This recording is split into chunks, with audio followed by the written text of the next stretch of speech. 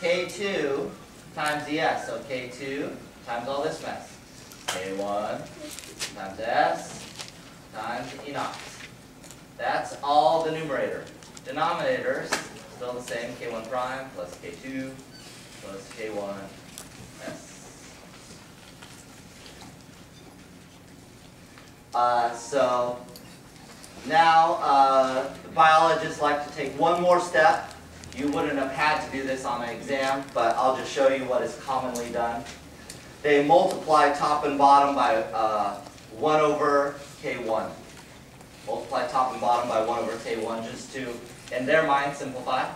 And if you're a biologist, I guess this for you might resonate. I don't know. So that equals rate 2 now. You'll get rid of the K1 on top. S E naught. Where E naught is the total amount of enzyme from the material balance.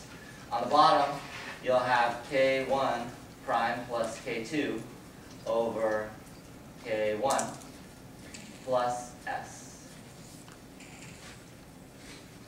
And then they like to call this thing Km, capital Km. So again, those substitutions, multiplications, you would have known. Let's just write the final answer.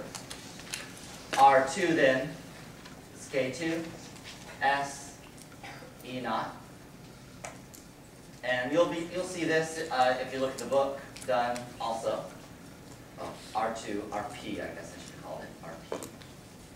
Rate of production of the products, which is rate 2, is that.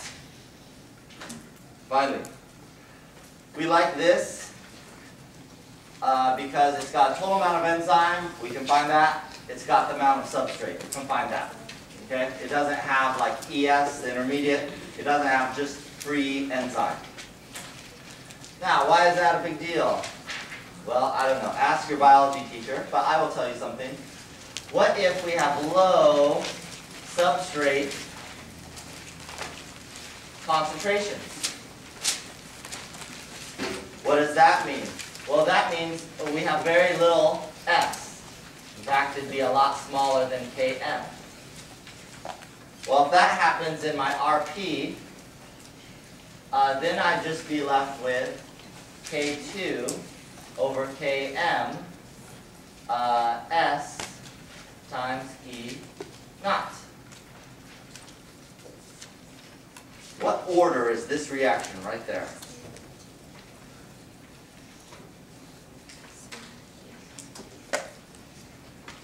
Constant, constant, constant, it's first order.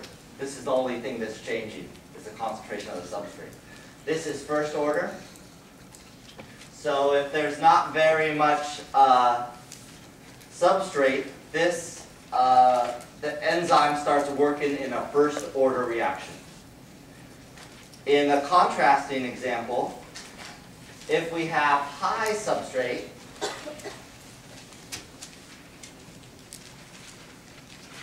concentration, then S would be really big. A lot bigger than Km. So RP would turn into K2 times E naught, just simplifying. What's the order of this reaction? This would be 0, or 0th order. So when there's too much substrate, the enzyme starts working in 0 order.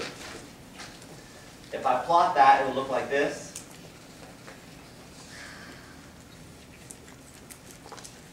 At low substrate concentrations, we're working at first order. And then once the substrate concentration reaches some height, we go to 0th order, which is a constant. This is like y equals x, this is y equals a constant.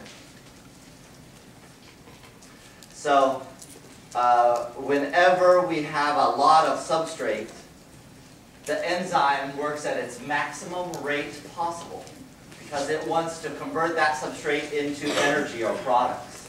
Whenever there's a low amount of substrate, the enzyme slows down because it doesn't want to produce so much. So it goes in our first order reaction. So you can see the rate will cap out. It looking at its maximum possible rate when there's a high enough substrate.